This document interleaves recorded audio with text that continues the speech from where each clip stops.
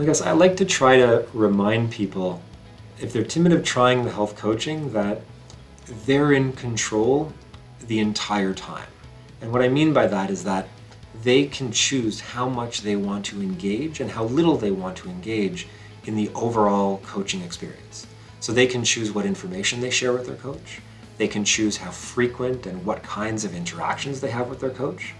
So we have some clients who do video chat sessions with their coaches, and some clients who only do message-based coaching.